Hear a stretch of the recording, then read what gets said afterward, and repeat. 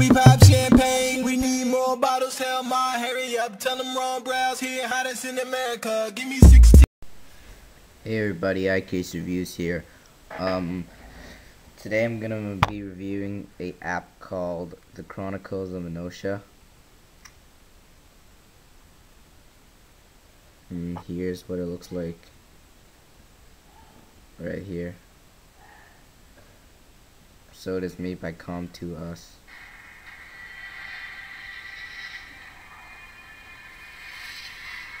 So when you first start the game, you get a short little intro.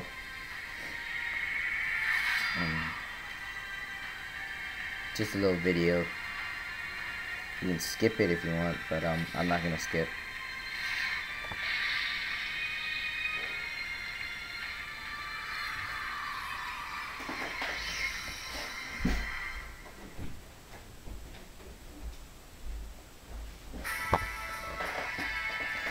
So here it is, the Chronicles of Inotia, Legend of Fenor. So you touch the start, and you get some basic options. Top is continue, new game, help, options, and more games. So if you click help, it just has a really basic info on how to start. So create your hero with consideration before the journey. It tells you your attributes that you can roll the dice. So options, you get to choose between music on and off and SFX. You can also click more games, which sends you to the app store, shows you more games. So I'm just gonna click continue, and you see I am this little guy here. So here in the top left, we have our HP bar, which also acts as our menu. If you didn't know, you just click that. Simply click it once. Takes you to the menu. You have your status. Shows you your stats, your EXP, your levels, your HP. Your item shows you your equipment and the items you have, your gold, and many other things. So here's your skill.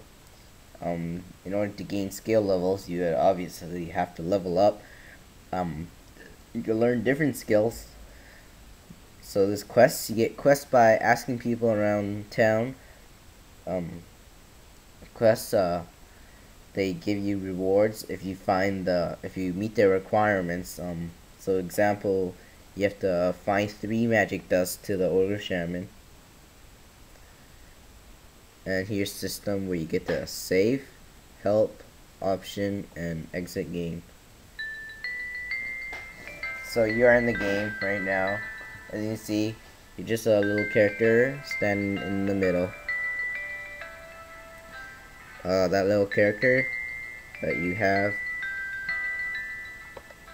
you get to level him up and walk around. But as far as graphics go, the graphics run really smoothly.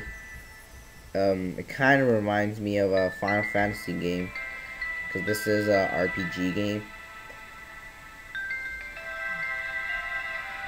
You can move simply by tapping the spot where you want to go to, and you'll get a green circle, as you can see here in this corner. This is a teleport where when you stand on it, automatically takes you to a new place. So there's a town entrance. It does have some really nice music in the background while you're playing.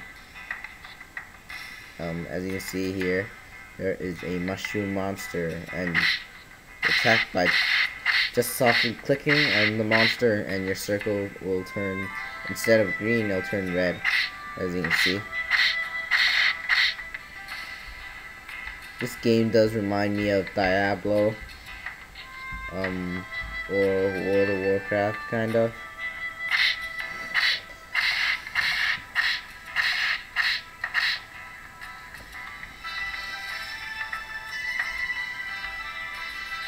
It has some really nice music, by the way. One thing I don't like about this game is that the game does not have a good story plot. When you first start off, it just teleports you onto this elf town, and you have no idea what you're doing or anything at all. You just walk around and you discover yourself.